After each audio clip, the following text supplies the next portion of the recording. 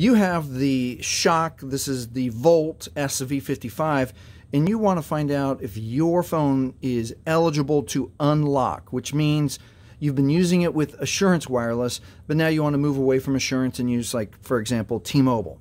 So let's learn together. You know, your phone powered on, you want to go to Settings. Let's go over the two ways to get to Settings.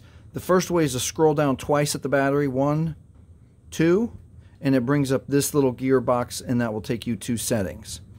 Okay, the other way is to scroll up once, which brings up all your apps, and they should be in alphabetical order, and that's how you get to Settings. At Settings, you're going to scroll all the way down to the bottom, and you want to go to About Phone. Okay, I'm going to turn mine away for just a second because it has personal information, and go ahead and click on or touch About Phone. Okay, now I'm at About Phone, and I need a post-it note to cover up some information. All right, and you should scroll down a little ways, and you should see Device Unlock. View your device unlock status information. So touch Device Unlock. Okay, and it's going to bring up now this screen. Your device is network locked at this time, which prevents it from operating on other compatible wireless networks. To inquire about your device's unlock eligibility, click Continue. So obviously we're going to click Continue.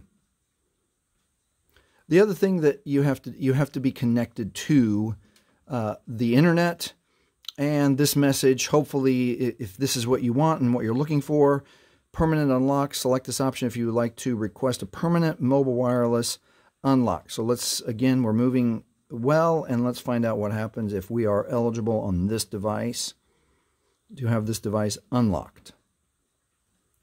Okay, the unlock failed. So this device is not eligible for unlock.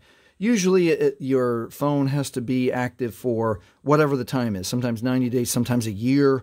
You have to be use it. You have to use the Assurance Wireless and be on time with your payment. And then if you fulfill all of those, then you will be able to unlock your device. This is the process to go through 100%, and I have no idea what your phone will tell you.